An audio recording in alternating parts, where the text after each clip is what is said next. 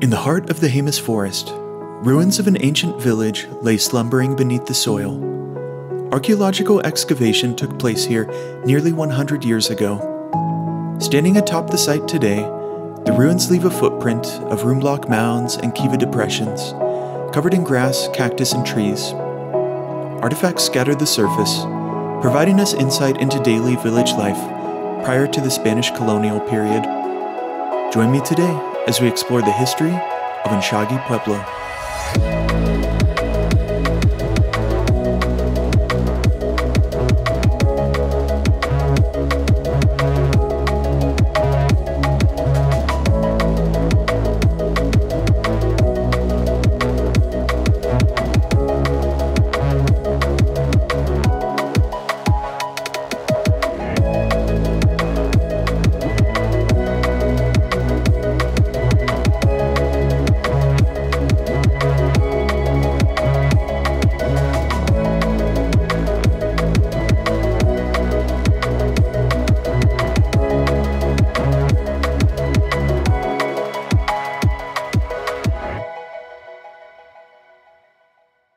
Volcanic activity in the Jemez province began in the early to middle Pliocene, with successive eruptions creating geology of basalt, andesite, quartz latite, and rhyolite.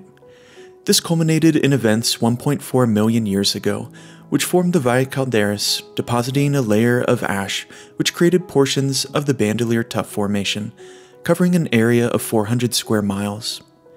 The region is drained by the Jemez River and its principal tributaries of the East Fork, Rio Guadalupe, and Vallecitos Creek. Numerous hot and warm springs dot the area, which receives 10 to 25 inches of annual precipitation, much of which occurs as intense summer thunderstorms and winter snow. The average growing season varies from 120 to 160 days, with extreme temperature fluctuations.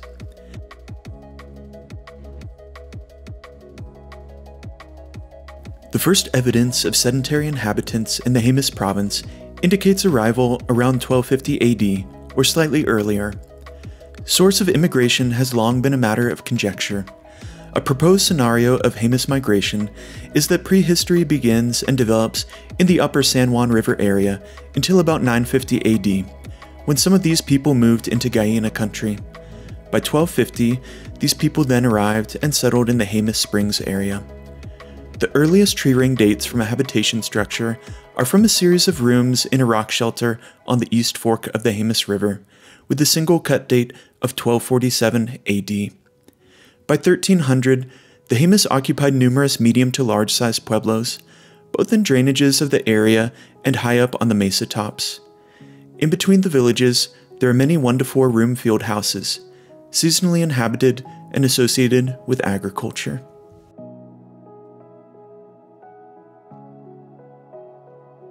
Between 1928 and 1934, a series of excavations occurred at Unshagi as joint field schools between the School of American Research and University of New Mexico. In 1938, Professor of Anthropology Paul Ryder published a 2-volume report on the site. Approximately 2/3 of the village, consisting of 101 rooms, was excavated and recorded.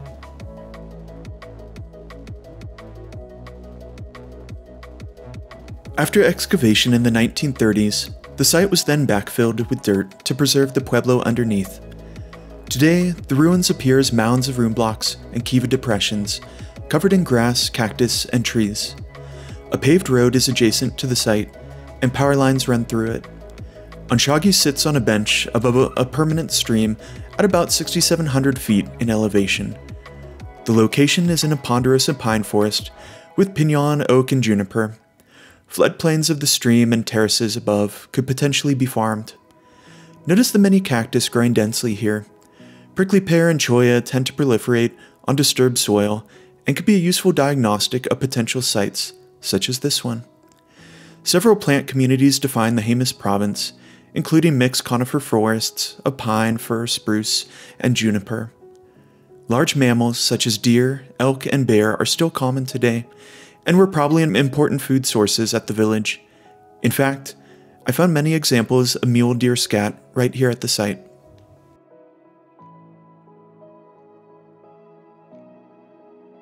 Unshagi translates to juniper growing place from the Toa language, which is quite appropriate given the numerous juniperi found still growing here. The pueblo consisted of several room blocks enclosing a square plaza. Unshagi had almost 300 rooms, with portions reaching 3 stories high. 3 kivas, detached rooms, and several midden areas were found at the site, and also excavated under Paul Ryder. The village was constructed of unshaped, uncourse masonry, using ample amounts of mortar, wedges, and spalls. Walls were built primarily from sedimentary stone, including flowbreccia and sandstone. The exterior walls of the pueblo had no opening, making entry only accessible by ladders and then through openings in the roof. Room features include bins, vents, fire pits, deflectors, and benches. Small crypts or cavities in the walls, post holes, and subfloor cysts.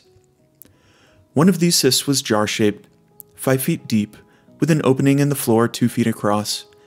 Upon excavation, the cyst was found to be filled with large, damp boulders, and Ryder believed it was used to store water, having a 145-gallon capacity. Similar features have also been uncovered in the Guyana region. Tree ring dates indicate construction of Unshagi began in the late 1300s to early 1400s, continuing into the 1500s. The pueblo was probably occupied until around 1627 AD. Perhaps the remaining population then left and joined nearby pueblos such as Gisawa.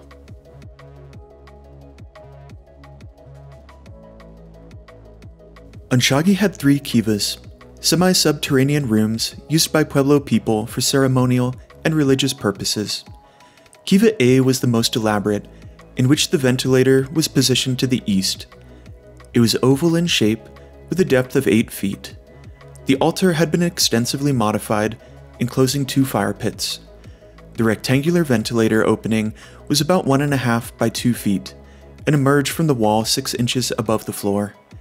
Its shaft was circular, roughly 2 feet in diameter. 2 presumed post holes were found, as were lines of smaller holes, 5 on one side and 6 on the other, which could have been used to anchor looms for weaving. The 2 other kivas had ventilators facing south. Kiva B had a 3-sided altar, partially enclosing the fire pit. Interestingly, this was the only kiva to have a sipapu, the symbolic navel acting as umbilical cord connecting to our Mother Earth. It was 8 inches deep, lined with small, flat rocks. A subfloor crypt was also observed, lined with rough stones and filled with considerable amounts of ash and charcoal. No post or loom holes were observed here. However, 17 metates in various stages of wear were found in the fill of Kiva B. Finally, Kiva C was 15 feet in diameter. The only features observed here were that of a small altar with some flagstone paving on the east side.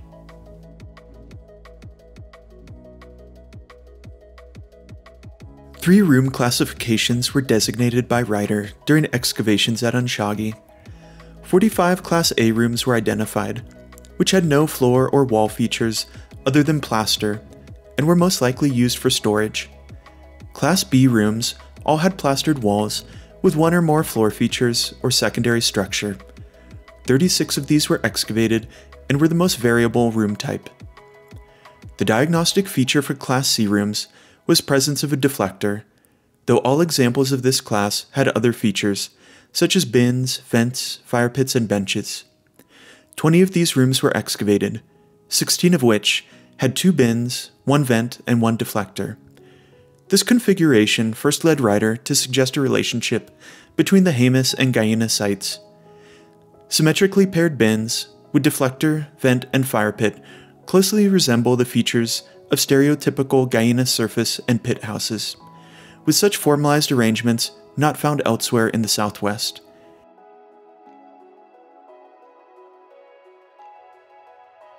Exploring the site, I found a well-worn grinding stone to the north. This would have probably been used for food processing, to turn corn and piñon nuts into meal. A few obsidian pieces were also observed, one perhaps worked into a point or scraper.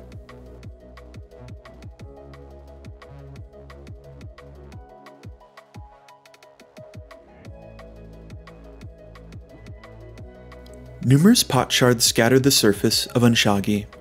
I primarily found black utility ware used for culinary purposes and heavily weathered painted pieces, which are the Jemez black on white ceramics. To those who work in the Jemez area, do you notice that the white slip disintegrates faster than other black on white pottery types from surrounding Pueblo sites? Over time, there was a gradual transition from indented corrugated to plain smooth surface ceramics here. Latest levels at Unshagi exhibit almost no corrugation. Along with this transition was a shift in temper type from primarily tough to vitreous andesite. Many of the shards exhibit a rough exterior with pitting.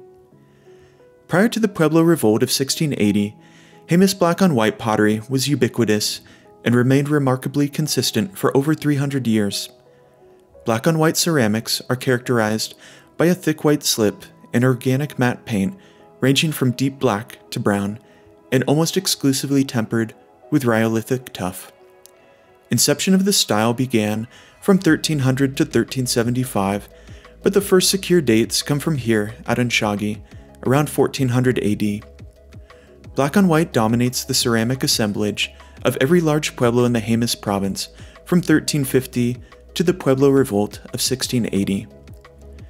Ceramics help to illustrate the radical cultural shift that happened after the Pueblo Revolt. Comparison of pottery pieces from Revolt-era pueblos like Pataqua and Balatsaqua with Gisua and Unshagi provides us a stark example, where Jemez black on white pot shards comprise over 40% of total assemblage in these pre-revolt pueblos, contrasting with Pueblo components built after the revolt, where black on white pottery prevalence drops to less than 2% of the total assemblage.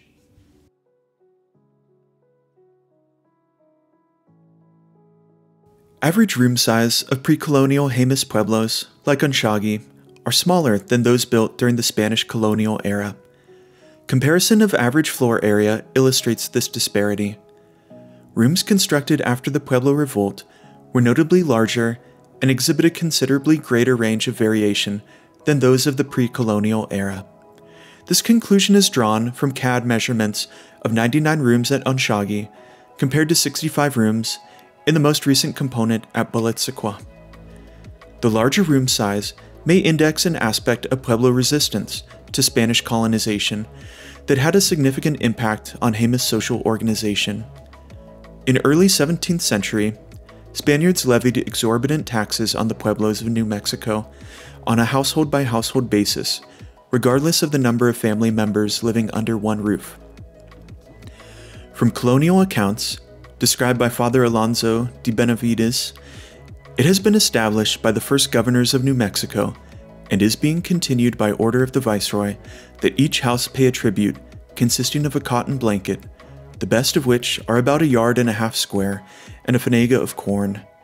This is understood to be for each house and not each Indian, even though many Indian families live in such houses.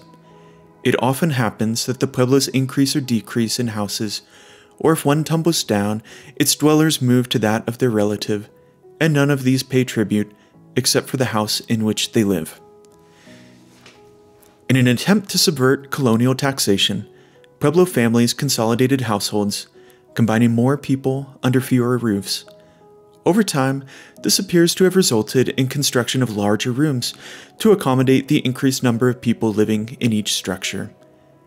Introduction of metal axes, draft animals, and wagons also resulted in cutting and transport of larger trees for vigas, producing larger rooms in colonial pueblos than in their pre-Spanish predecessors, such as here at Unshagi.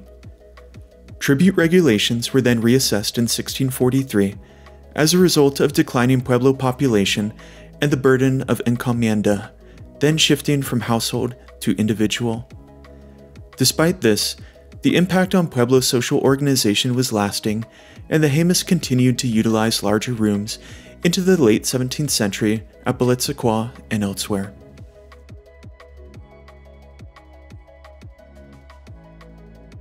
Unshagi gives us valuable insight into one of the first villages built by Toa people prior to Spanish colonial influence. The 1930s excavation and later publication still remain the most thorough record of investigation into Jemez Pueblo archaeology. As always, visit these sites with respect, take nothing and leave nothing. If you have found this video insightful, please like and subscribe to the channel to join me on our next adventure.